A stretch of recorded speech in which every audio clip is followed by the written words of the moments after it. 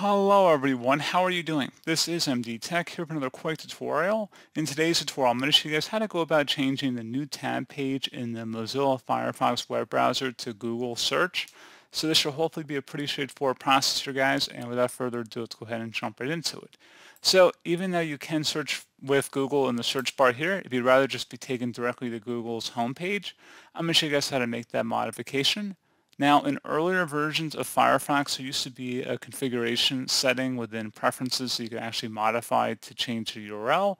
Unfortunately, that no longer exists. So there is an add-on, though, through the Mozilla Firefox store that you can use in order to achieve that objective. So I'm going to have a link in the description of the video here, guys, to an add-on that says New Tab Override. And there's about 70,000 users of this add-on. So we're going to go ahead and select the Add to Firefox button, and then select Add, select OK, and you can also allow it to run in private mode as well if you choose to select that option. And now you can see it's up in the top right corner here, so go ahead and left click on that to open up settings. In the URL field, just type in the URL. You can copy and paste it in here as well. I'm just going to type in google.com, and then I'm going to just close out of here. And then if I open up a new tab, it should redirect us to Google.